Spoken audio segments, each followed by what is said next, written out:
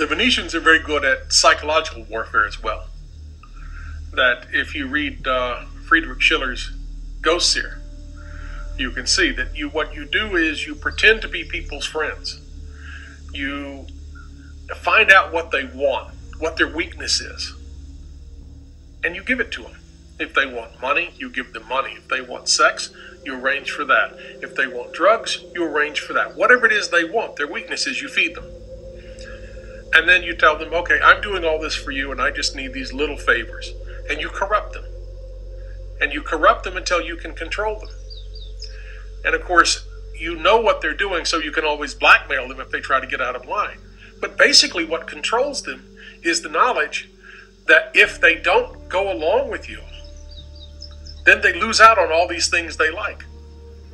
You know, if they play ball with you, then they become rich, they become famous, they have all of their desires sated, they get everything that they want, but in a mental state which is increasingly depraved and subject to manipulation. And that's also the Venetian method, that you win by corruption. And that the thing that the empire fears most of all is an honest man who isn't corruptible because he doesn't want those things.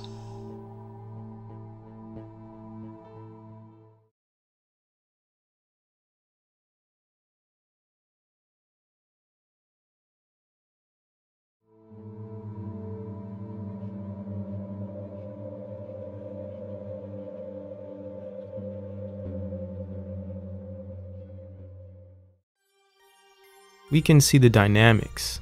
The system has increased its level of Satanism generation to generation. More kink, more drugs, more violence, and identity confusion, sure. But I guess now the question would be, where do they get all these ideas and techniques from? How do they know so much about how we function, what makes us tick, and how to navigate these things down the path of their preconceived destruction of God's creation? It must have started somewhere.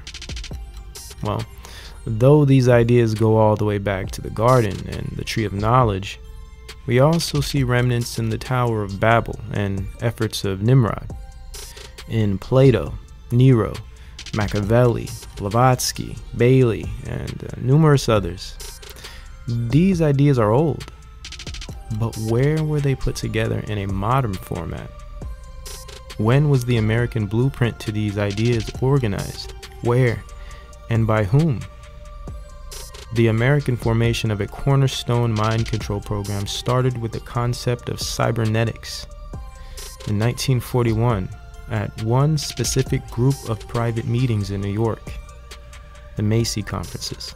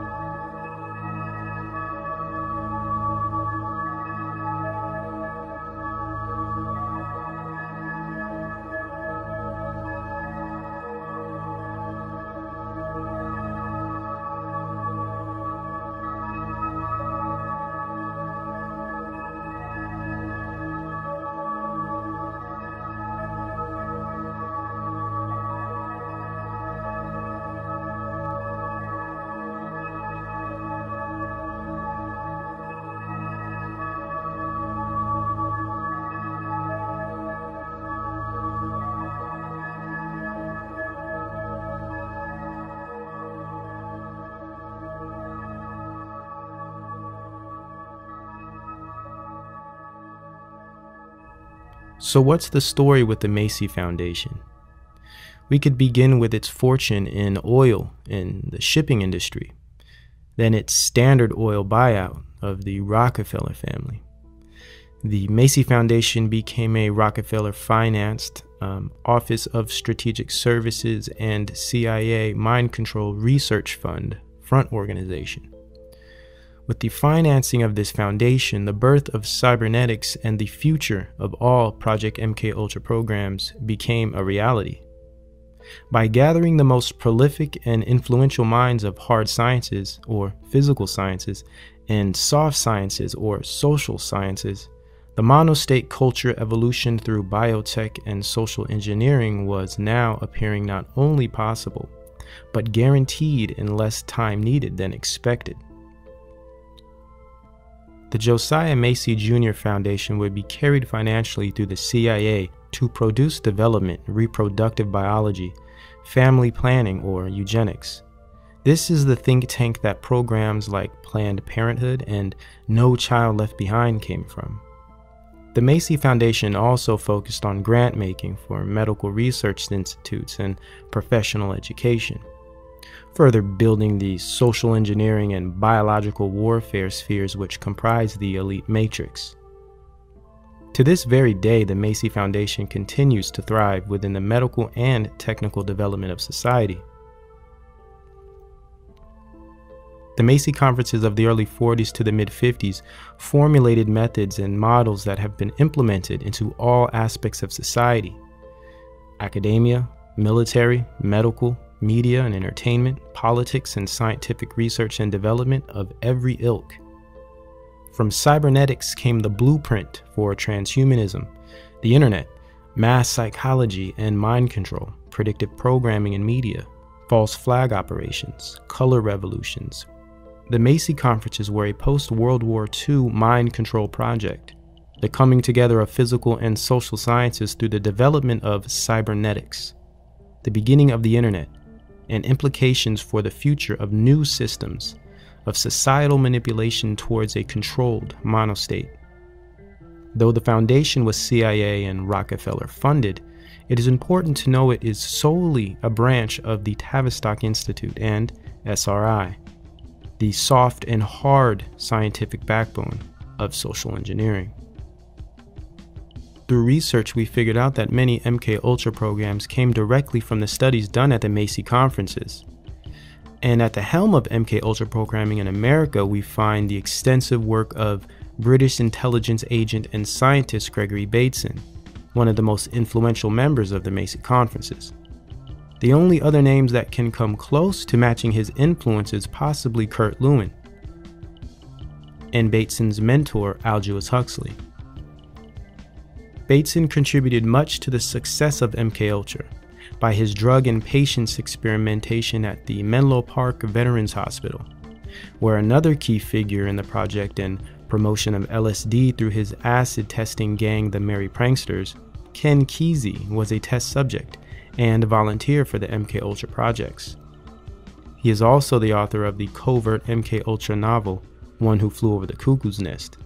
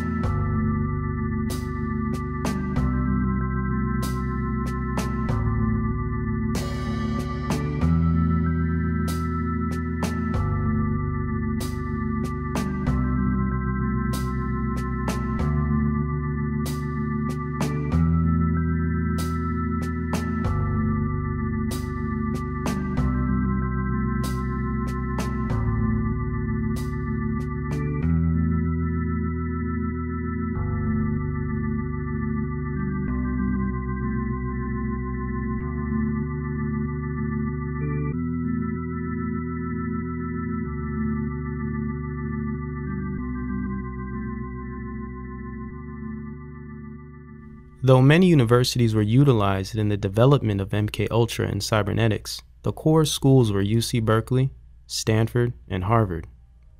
The University of Santa Cruz was also another key institute. In fact, Gary Bateson was a professor there. Along with the director of research at Menlo Park, he also founded the Mind Control and Behavior Modification Lab in Palo Alto called the Mental Research Institute, or MRI. Here he ran clandestine MKUltra experiments with LSD, psilocybin, mescaline, and DMT. He gained funding through the CIA under the guise of schizophrenia studies in the family and parent-child dynamic research.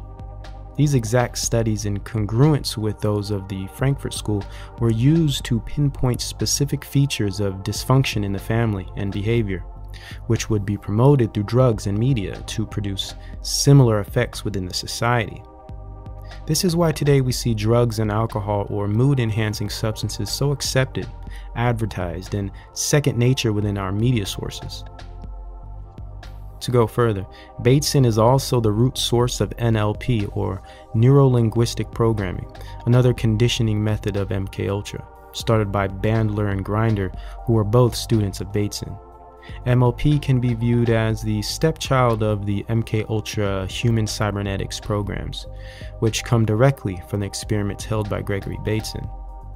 With the guidance of Aldous Huxley, funding and clearance of the CIA director Allen Dulles, it was made possible to create the drugged-up, technocratic smartphone monoculture we have today.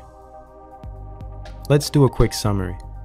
After World War II came the merging of technology and human behavior, or cybernetics, through the Macy Conferences of New York.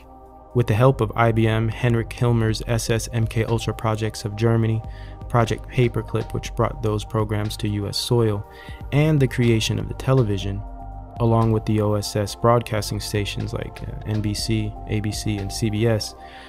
From this point forward, say in the late 50s, the elite had fully developed their arsenal to produce a true monostate. Though they weren't finished, they needed a connective form of technology to foment a type of web that could simultaneously monitor, educate, distract, and mold the society. Through the research and development of groups like SRI, who created the internet and actually designed Walt Disney's Disneyland, NASA, and the RAND Corporation, the personal computer was created and promoted through a cybernetic, developed, and drug-influenced counterculture, which was formed by drugs, of course, celebritism, and music, along with social propaganda to solidify an ideology and generation of people. A parallel example of this is our modern rave culture or music festivals. They come directly out of the same programs that were used to create festivals like Woodstock, for instance. So basically, yes, the computer, Silicon Valley, and the internet came directly out of the hippie movement, along with the military, LSD, rebellion, and hatred for the status quo. In other words, the personal computer and Silicon Valley in general was kind of a rebellious act created by the counterculture. If they only knew those behind the status quo were also behind the development of the counterculture, the internet, and the computer technology in general. Just a big cultural experiment in mind control which sparked a world-changing industry, all from cybernetics, and originating in the Macy conferences. Also were the WHO conferences, or World Health Organization, along with the Ratio Club. Both were cybernetic organizations that held similar conferences as the Macy's.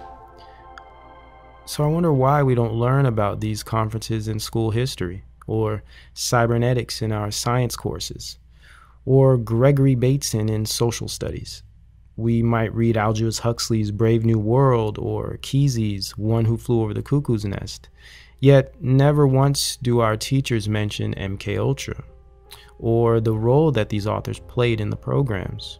We never hear about Tavistock or names like Harold Amundsen, the U.S. psychiatrist who in 1953 proposed to the CIA a study investigating the possible military application of LSD, which pretty much kicked the whole project off from the very beginning. Funded and structured through the Macy Foundation. See, these are pieces of history that we mustn't ever know. Otherwise, we would wake up, stop buying their garbage, and playing their stupid games and programs, participating in their events and festivals.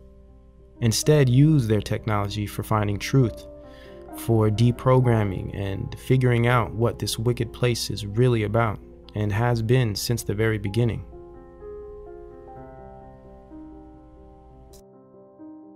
I give the CIA a total credit for sponsoring and initiating the entire consciousness movement, counterculture events of the 1960s.